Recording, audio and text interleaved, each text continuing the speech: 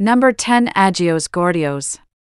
This charming, traditional town nestled at the base of Pantalaimonas mountain connects to three smaller villages, Kato Garuna, Pentadi, and Syarides.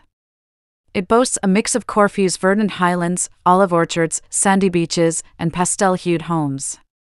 Number 9. Carishan Lagoon. This enormous wetland, which spans 6,000 acres and is home to golden sand beaches, cedar trees, and dunes, is an ideal location for uncommon plants and animals to nest. Visit this location to see the stunning pink flamingos, cormorants, and Mediterranean turtles, or simply relax and soak up the sun under the massive sand dunes that cast a shade over the immaculate golden beaches of Issos Beach. Number 8. Asian Art Museum. This unusual museum on a Greek island, located in an ancient palace, is a must-see for art lovers. Exhibits from China, Japan, Tibet, Cambodia, Thailand, and the Gandhara Kingdom, now eastern Afghanistan and northern Pakistan, are varied and may be found there. Number 7. Paleokastritsa Monastery. One motivation to visit this holy spot is the breathtaking vistas of the entire island.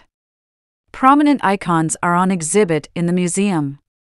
It continues to operate as a monastery.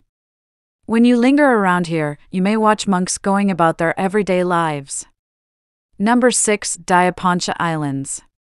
Arakusa, Othoni, and Mathraki, the three Diaponcha Islands, with boundless beaches dotted with dunes and crystal-clear oceans that make it the ideal site to indulge in Robinson Crusoe dreams. The largest island, Othonoi, is just 6 kilometers long and features stores, hotels, and even a police station. The smallest island, Mathraki, is ideal for going off the main road, with only 3 fish tavernas and a few hotels. Number 5. Love Canal in Sidari. Romantics traveling to Corfu are drawn to this rocky, wave-worn area of the island. This is due to a local myth that states lovers who swim between these sea cliffs will always be together. Hold hands with your significant other to enjoy the renowned sunset of Sidari for even more romance. Number 4. Old Fortress and New Fortress. Both have expansive views of the sea, so bring your camera. Perched on a rocky islet, the Old Fortress dates back to the Byzantine era. Don't let the name deceive you, the new fort is also really ancient.